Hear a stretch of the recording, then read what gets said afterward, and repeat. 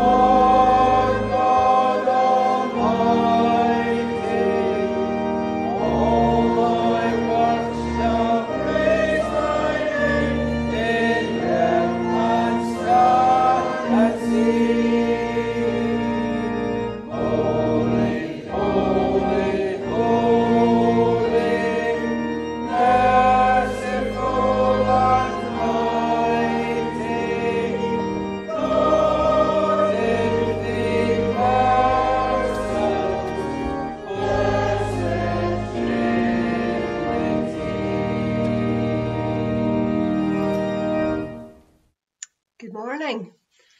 I hope you've all had a really good week, and I trust that you are all well and have been enjoying not only the lovely weather, but have also been able to take advantage of the slight easing of the lockdown and have been acquainted with your respective families and friends.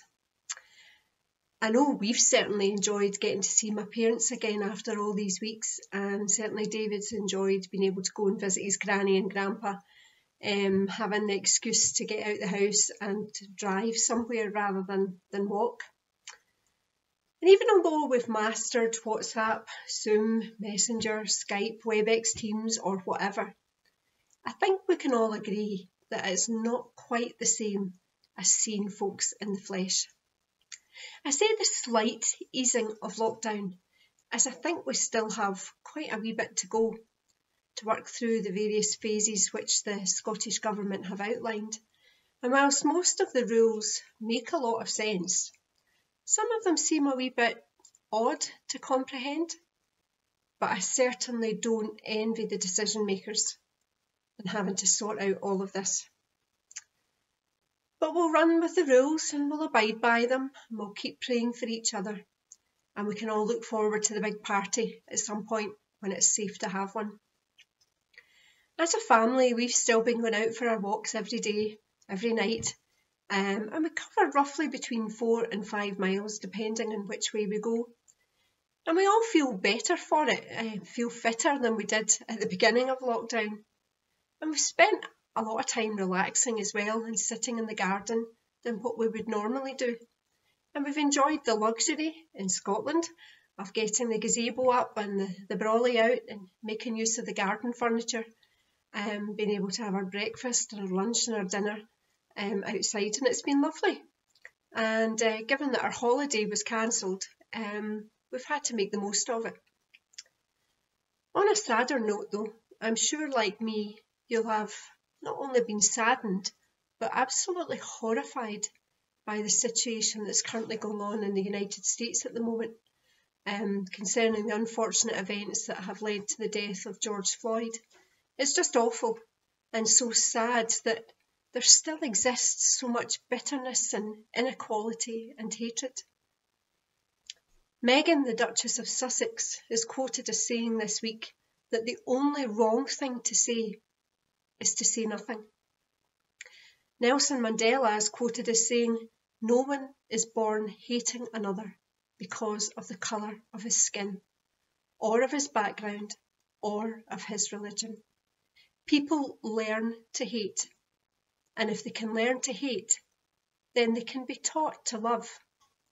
And for love becomes more naturally to the human heart than its opposite." David Willis is quoted as saying, "God created our skin tones with beautiful variety, but all of our souls are the same colour." And Mother Teresa of Calcutta said, "No colour, no religion, no nationality should come between us, as we are all children of God." We are all children of God. And the song that springs to mind this week is the children's hymn, "Jesus loves the little children, all the children of the world. Red, brown, yellow, black and white, all are precious in his sight. Jesus loves the little children of the world." And Jesus died for all the children of the world. Red, brown, yellow, black and white, all are precious in his sight. Jesus loves the little children of the world. Let's pray. Loving God, you are the one true God who is here, there and everywhere, yesterday, today and tomorrow. Gracious God, on this Trinity Sunday, we worship you and we praise you. We thank you and we honour you. We bless you and we salute you, Father, Son and Holy Spirit. Precious God, help us to glimpse your glory and to make it known through all we say and all we do. Help us to meet with you and to grow closer to you through this time of worship. And we seek your forgiveness, merciful God, for all the times that we have failed you, failed others, and failed ourselves. Gracious Lord, we ask these things in the name of Jesus, who taught us that when we pray to you, we should say these words: Our Father, who art in heaven, hallowed be thy name. Thy kingdom come, thy will be done, on earth as it is in heaven.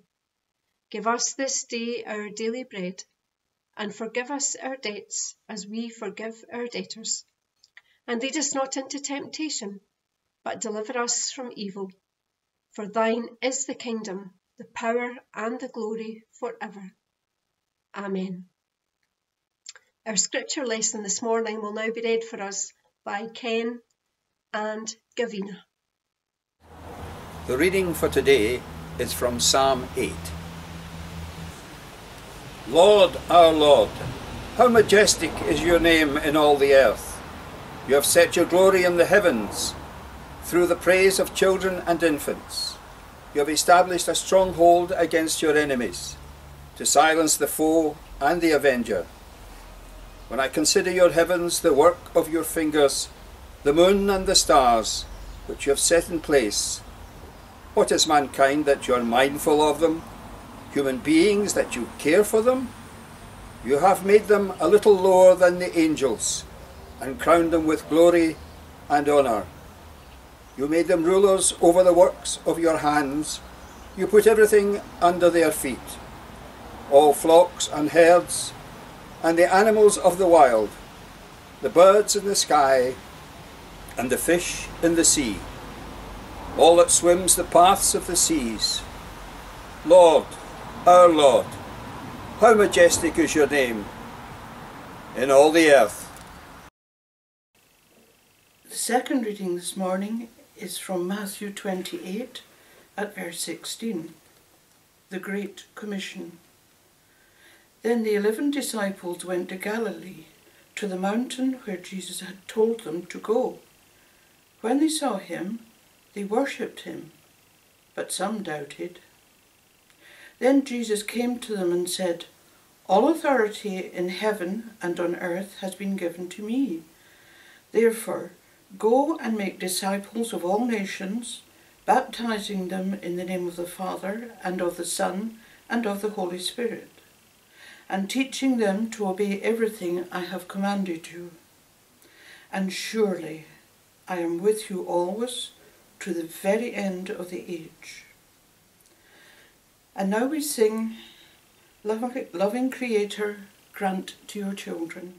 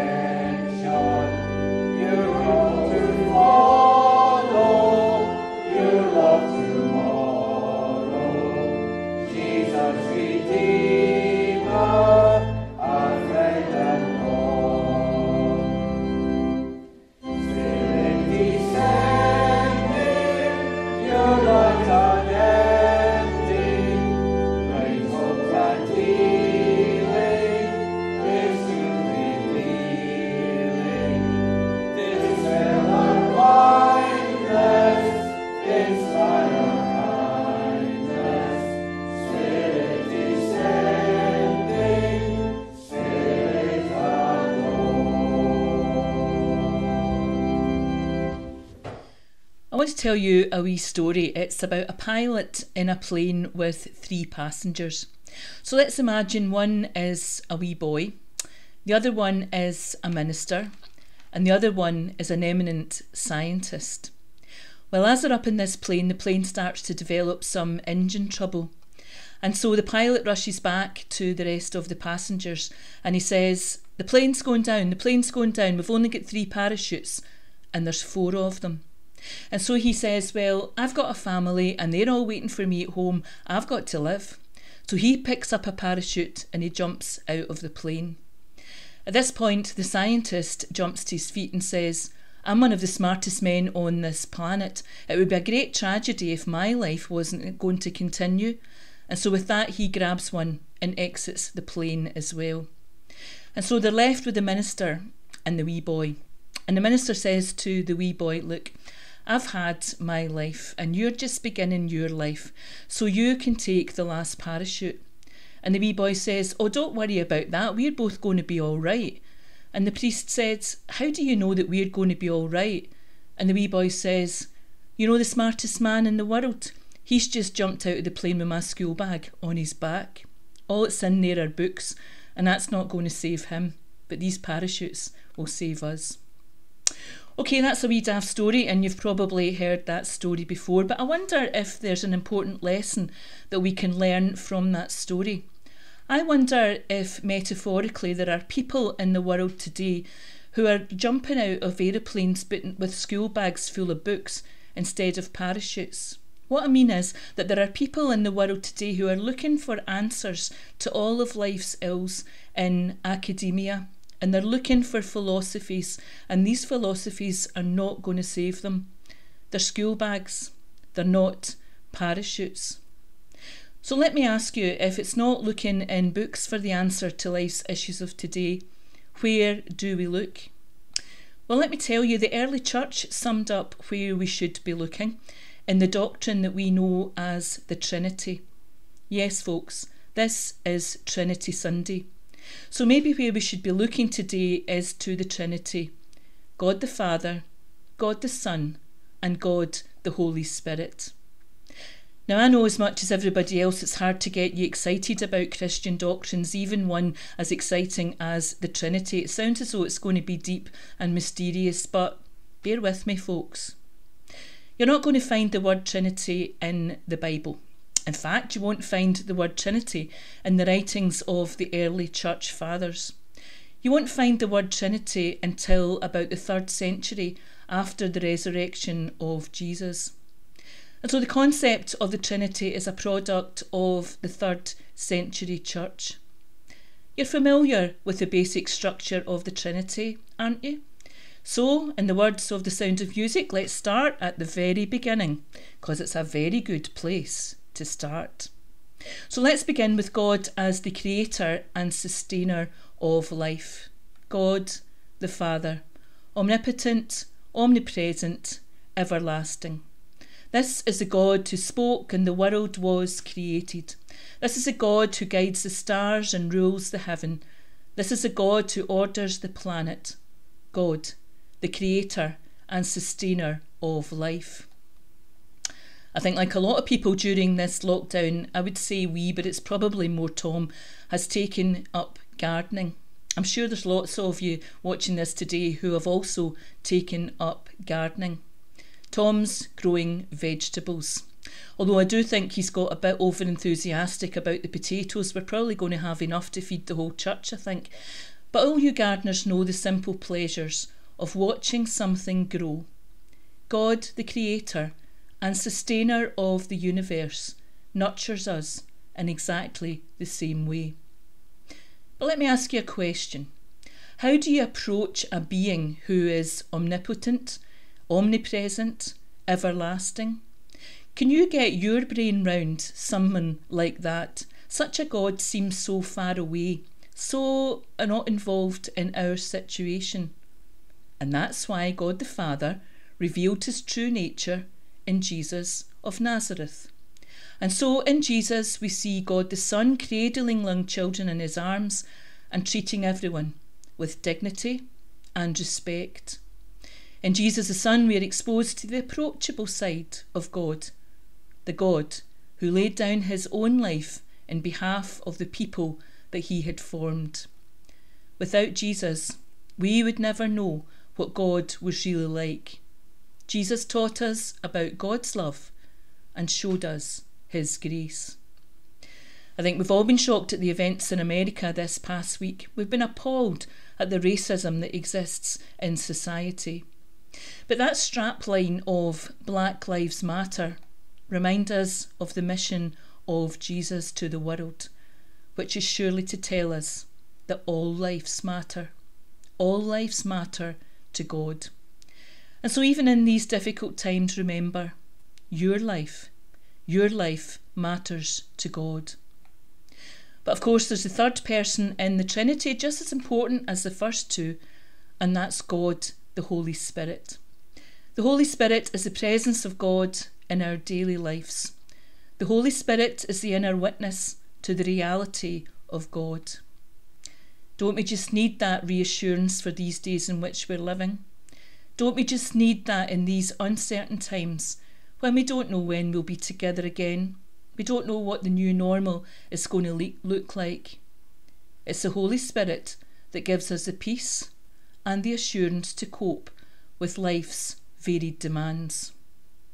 We're all worried at this time, but don't let the Holy Spirit slip out of your life, because it's the Holy Spirit that gives a lift to our lives and helps us to stand on that higher ground. Without that Spirit, our lives are a bit like a barren desert. So why settle for a bag of school books when you could have a parachute? Indeed, why settle for a parachute when there is a paraclete? A paraclete is a biblical word for the Spirit. So while the parachute is gently going to lower you to the ground, the paraclete will do the opposite. It will lift you up. The paraclete will lift you up to the heavens. And so I hope and I pray that on this Trinity Sunday, we'll all allow that same Spirit into our lives today. Always be kind. If you see someone falling behind, then walk beside them. If someone is being ignored, then find a way to include them. If someone has been knocked down by life, help to lift them up. Always, always, always remind people of their worth. Be who you needed when you were going through a hard time, because just one small act could make a great big difference. As I said earlier, we've all been learning new skills around technology and maybe getting to grips with social media too. So in our prayer of intercession this week, I'd like to think about our use of social media and how we react to the posts that we come across, how we respond. I came across a post that was written by the Right Reverend Stephen Croft, the Bishop of Oxford. So I'd like to use that as a prayer, and it's entitled The Beatitudes of Social Media. So our second prayer this morning is a reflective one about being kind and about being prayerful and thoughtful towards others. At the beginning of the Sermon on the Mount, Jesus commends 8 beautiful qualities. But what do the Beatitudes mean for social media and life online? However, even if you don't frequent social media, there are lessons for us all to think about. So let's pray. Blessed are the poor in spirit, for theirs is the kingdom of heaven. Gracious God, I will remember that my identity online comes from being made and loved by you, and not from my online profile and the number of likes or thumbs up that I receive. Blessed are those who mourn, for they will be comforted. Gracious God, this world is full of grief and suffering, and I will tread softly and post with gentleness and compassion. Blessed are the meek, for they will inherit the earth. Gracious God, I will not boast or brag online, nor will I put others down. Blessed are those who hunger and thirst for righteousness, for they will be filled. Gracious God, there are many wrongs to be righted. I will not be afraid to name them and to look for justice in the world. Blessed are the merciful, for they will receive mercy. Gracious God, I will not judge others, but be generous online, and I will be conscious of my own failings. Blessed are the pure in heart, for they will see God. Gracious God, I will be truthful and honest, and I will not pretend to be what I am not. Blessed are the peacemakers, for they will be called the children of God. Gracious God, I will seek to reconcile those of different views with imagination and good humour. Blessed are those who are persecuted for righteousness' sake, for theirs is the kingdom of heaven. Gracious God, I will not add to the store of hate in the world, but I will be courageous in standing up for what is right and true. In the name of Jesus we ask this. Amen. And on this Trinity Sunday, our final hymn, Glory be to God the Father, glory be to God the Son, glory be to God the Spirit, great, eternal, three in one. Remember to dial in to the Zoom coffee morning about 11:45, and if I don't see you there, have a safe and enjoyable week. Take care.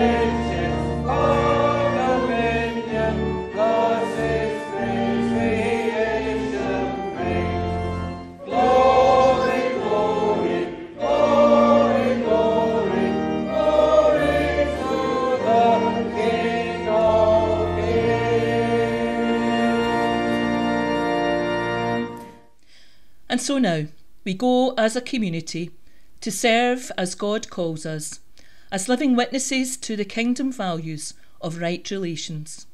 And may the blessings of God Almighty, Father, Son and Holy Spirit be with us all now and forevermore. Amen.